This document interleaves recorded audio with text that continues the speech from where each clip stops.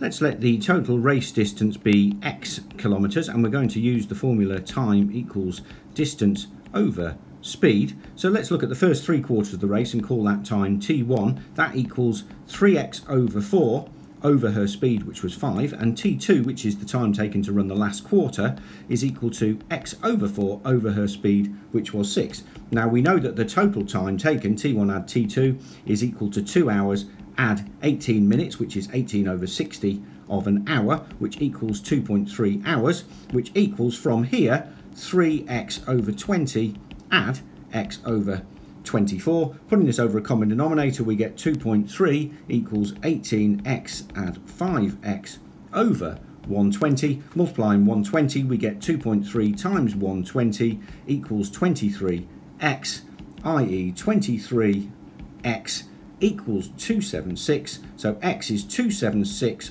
over 23, which is 12, which is answer B.